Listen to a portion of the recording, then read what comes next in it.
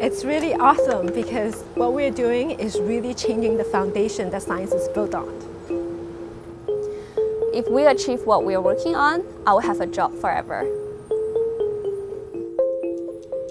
We have reason to believe that there is a single gene that distinguishes those people who give funding for scientific research and those who do not give. When we find that gene, we're going to be able to introduce it into individuals and change them so that now they're going to become donors.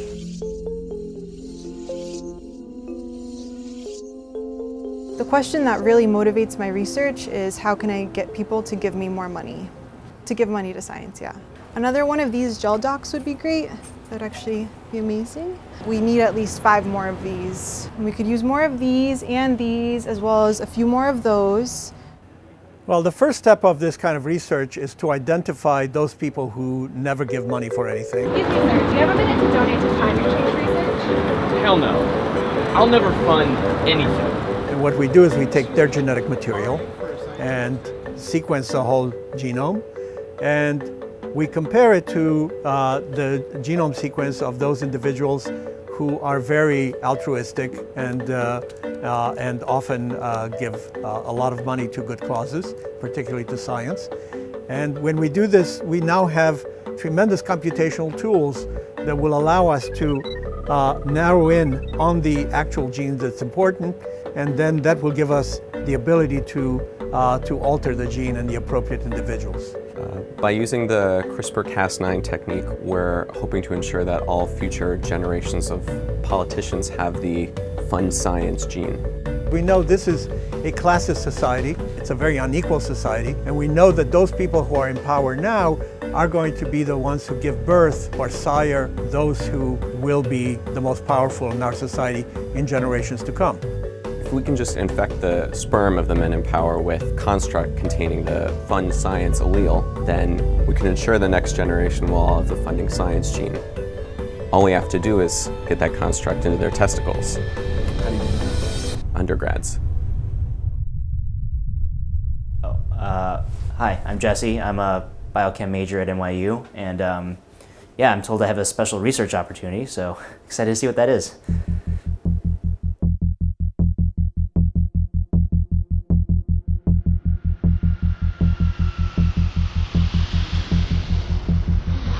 So I've disguised myself as a janitor to gain access to the congressman's office. And here is the syringe containing the DNA in the CRISPR and Cas9 to directly target his funding gene. The plan is to stick it on his chair so it gets where it needs to go. My professors assured me that this will be my lab credit for the semester.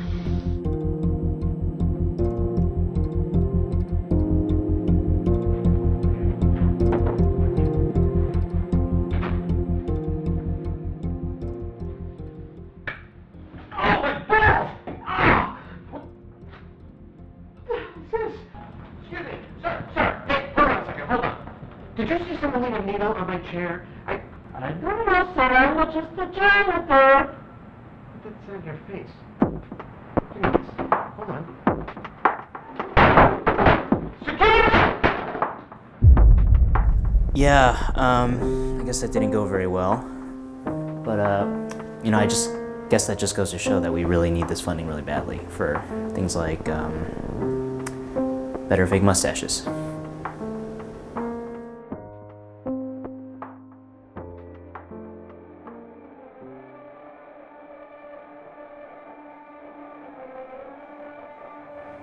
So the strategy that we've decided to use is going to take advantage of our knowledge of what presidential candidates eat while they are on the campaign trail.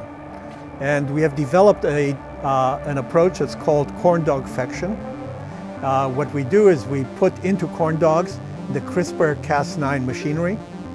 It delivers that machinery to the intestinal wall where it gets absorbed and gets transmitted through the gut-brain connection through the neurons to the central nervous system, and thus change the behavior of the politician.